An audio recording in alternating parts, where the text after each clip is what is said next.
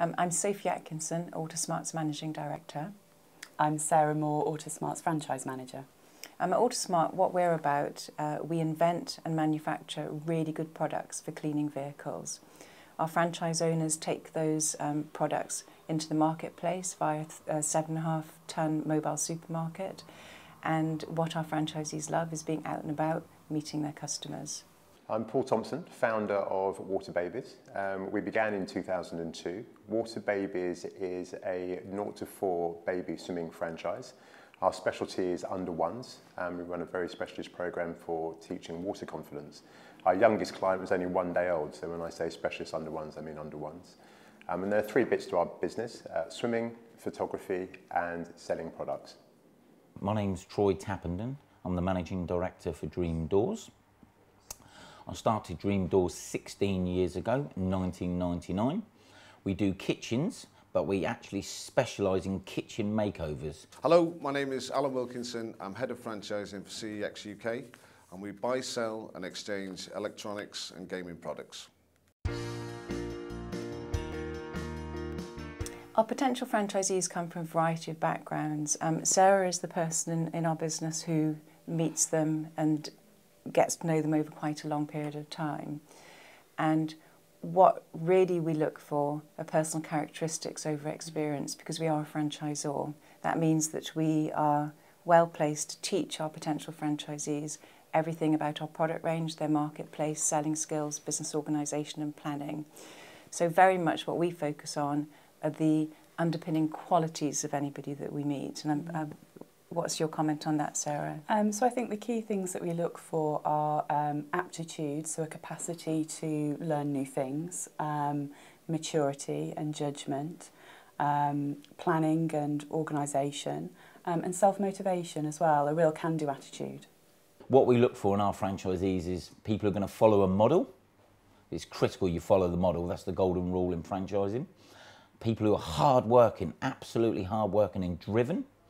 People who've got good organisational skills, can manage staff, and as I said, people who can follow a model and who are really hard-working. That's what I really look for. Look for in franchise owners and franchisees. When looking for new franchisees, we're looking for a strong work ethic, somebody who's an interest in the products that we sell, and hopefully some previous experience in the retail sector. Yeah, I think if you put all of our franchisees into a room together, you'd see they're very different ages, backgrounds and experience, but I think they all share those key characteristics that previously mentioned really. So the real go-getters, very self-motivated, very driven, and they love our marketplace as well. We can pretty well take most people off the street and train them in our system. People often think that they need to come from a swimming background, for example, and actually that's not the case at all. We're after people who've got a certain spirit about them, a certain amount of backbone, a certain amount of focus. And so our whole recruitment process is based around that. It's actually trying to find the people who've got the right character to suit our system. Successful franchisees in general tend to have good mentoring skills and energy and a passion for the products that we sell. The attributes that we're looking for in a franchisee are actually quite narrow. The main thing we're after is character. We want people who've got the right character type that suits our system. You've got to be very tenacious to be in Water Babies. You've got to have somebody who's got lots of get up and go, somebody who can get through adversity, not take no for an answer. And our system really tries to test that. So we're after people who have the right character. I think for me, when someone's thinking of a step into business, there's 2 types of people who'd think about that. People who are entrepreneurial, have a really good idea, want to take that to market. The people like that are rare as hen's teeth in my view, because it's very, very difficult to do. The other people who want to become business owners who are perfect for franchise are people who don't have the idea, but they have all of the motivation and drive that the entrepreneur also has. So we want someone who has all of the drive, all of the motivation, and follows the system, and then the 2 together, massive success. And of course it is a franchise system, so we want people who will follow the franchise model. And as all franchisors know, that can be a challenge. So we want people who understand what franchising is about, understand why it's important to follow the model, because the business model works. That will give you a successful business.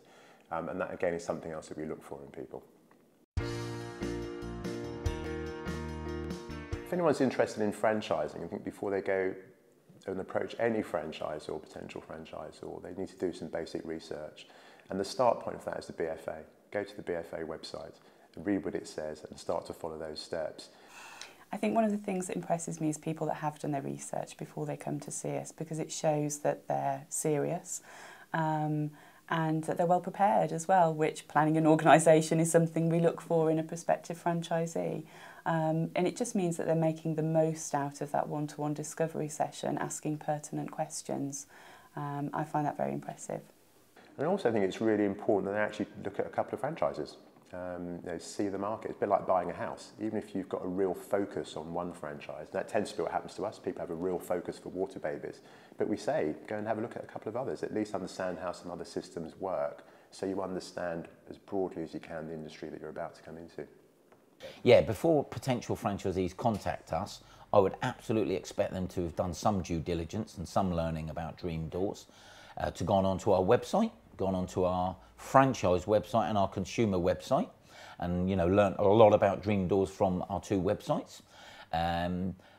Learnt about the kitchen industry. If they googled it online and learnt a little bit about the kitchen industry, and learnt a little bit about the kitchen makeover industry, because that's where we earn our money. And if a potential franchisee had come to Dream Doors and they hadn't gone onto our website at all, and they hadn't even said anything about the kitchen industry, I would be very, very concerned at that point that this person is not doing their due diligence, and it would really worry me if that was their trait before they'd even come to a Dream Doors exploratory discussion day. How are they going to get on in business?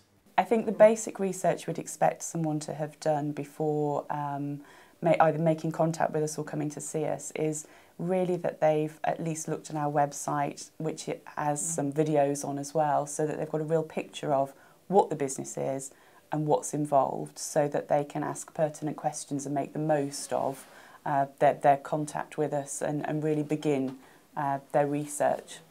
Yeah, I think for me what research always impresses me is if it's really important that someone's visualised running the business. So if when they come to meet us, they mention they've popped into Valeting Bay, they've had a look at who's around, they've talked to users. I interviewed somebody once who'd flagged down a franchisee, just cold, had a long chat. I always think that's a very, very, very good sign. So not just to have researched on the web sitting in their home, but to go out and see what it is our franchisees do and what the customers are like is something I also think is important.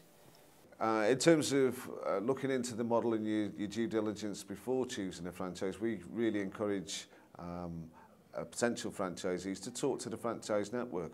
They're the guys who are actually operating and owning the same type of business you're interested in, and usually best placed to give you the advice and the pointers that you're going to need.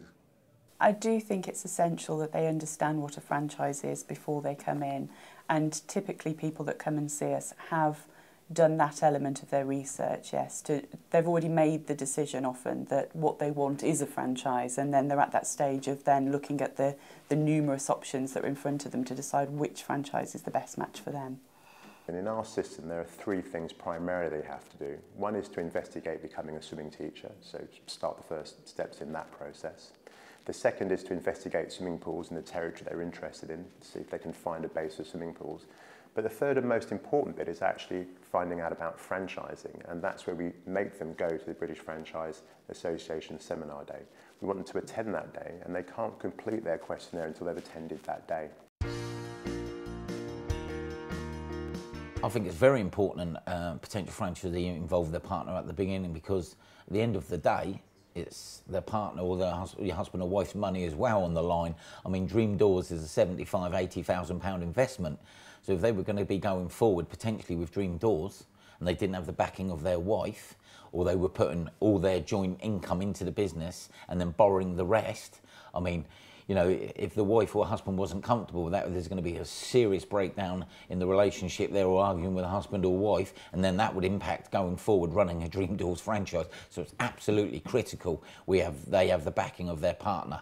Otherwise, there would be trouble for Dream Doors and that franchisee going forward once they're into the brand and running the business. So it's critical.